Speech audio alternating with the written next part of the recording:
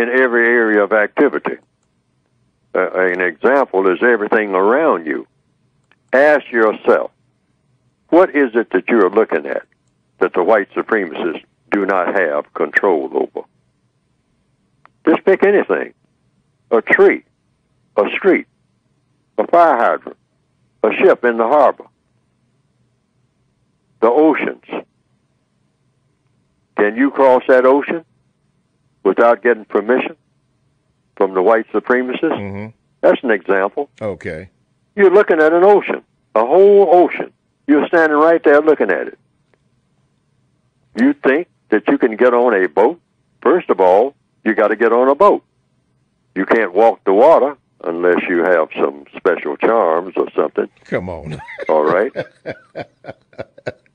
But if you get on a boat and you say, I'm going to go from one place to another, this place where I am, across this ocean to another place, you're going to have to ask permission. Okay. And ask permission from whom? Ooh, it's always the white supremacists.